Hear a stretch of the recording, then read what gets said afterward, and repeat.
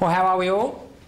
Great. Today we are going to look at doubling our brain power. I know we've actually covered a lot today, and I'd like you to do a process with me that I believe is great to getting us into a state of taking in as much information as possible. Because in doubling your brain power, who's interested in doubling their brain power? Just give me an indication. That's right, because we all want to achieve as much as we can in the shortest time possible so that we can get the results that we want. So today we're looking at why you are a potential genius, the intelligences that improve your life, the factors that control your creativity, the two basic types of thinking, how to stimulate your mind and activating these creative powers. See, when we focus on something, it's like this view here. We're looking at sort of that foveal vision. In a training state or in a learning state, I believe we can look at everything in that wide angle lens. So what I'd like us to do, if everyone wants to play, is if everyone can look, can everyone see the NEC on the TV screen up there? What I'd like us to do is just focus on the NEC screen. Put all your efforts, all your focus as you're looking on the NEC. And as you focus on that, what I want you to do is continue to focus on that. And what you'll begin to realise is that you'll start to expand your awareness and actually start to see the walls of the room and the ceiling of the room. And then what I want you to do is, as you can start to see in that peripheral vision, that it's almost like you can see behind you. And as you're continually focusing on that point, what I'm now is to take all your focus now on your peripheral. Continually focusing on the NEC, but looking in your peripheral vision. And as you look in your peripheral vision, you're actually taking in a lot more information.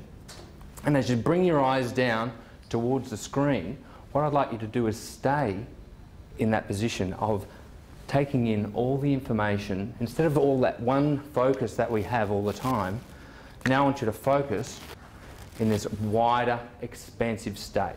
So as we play the video now, doubling our brain power, keeping that mind of expanded awareness, expanding what you're seeing, the information that you're taking in, and just notice what else you might see.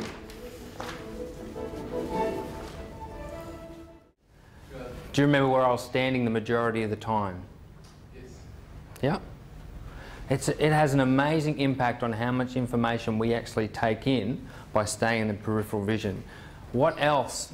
There was something else Brian was doing that was also speaking to us. Do you remember what that was? By looking at that peripheral vision, he was actually using something else to communicate with us. His hands. His hands.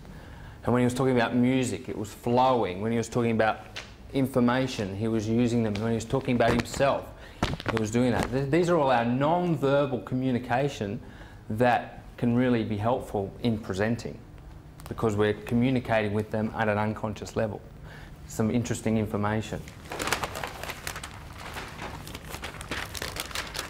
So take me back to a time when there were some examples of genius that you actually demonstrated in your life. Would anyone like to give us some examples? Yeah. When I was actually a team leader for Australian National Credit Union, where I am at the moment, we're having issues with emails because I used to look after phone and internet banking.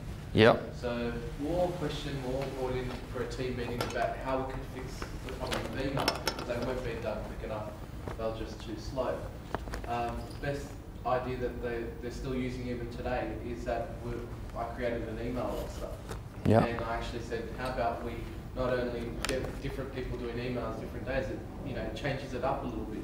It varies it a little bit for everybody. Great. Everyone gets to go and they're not so bored with the same work repetitively.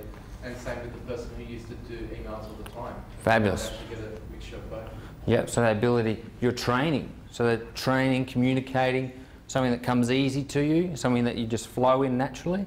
Does anyone else have something that they do naturally without realising it? Something that just comes easy, that we would class as demonstrating your genius. Would anyone else like to share? One of the things I can always remember is I sang at a Christmas carols. We had a Christmas carols on the Gold Coast. There was 4,600 people in the entertainment centre, and I compared the evening and I actually sang 2 songs. And it was the most, you know, exciting moment when you stand in front of 4,000 people. Brian wants to tell us something else now, I think. There's something that we missed. Who missed something in that meeting that we just had then? Unlocking our creativity. That's something that's what we're actually doing now. There are 7 types of intelligence. And this is going to fall down, but that's okay. 7 types of intelligence: verbal, mathematical, visual, spatial, musical, interpersonal, intrapersonal, and physical. Who'd like to give some examples of verbal communication? I'll learn how to speak English properly. Speak. Yeah. Speaking. Anything else? What Ron's doing right now, writing. Anything else? Communicating. Yeah. Language. What we say. Excellent. Mathematical. Mathematical is numbers. Computing. Computing numbers. Compute. Visual spatial. See. Art, painting, colours. Yep. 3-dimensional. Yep. Stuff. Yep. Painting.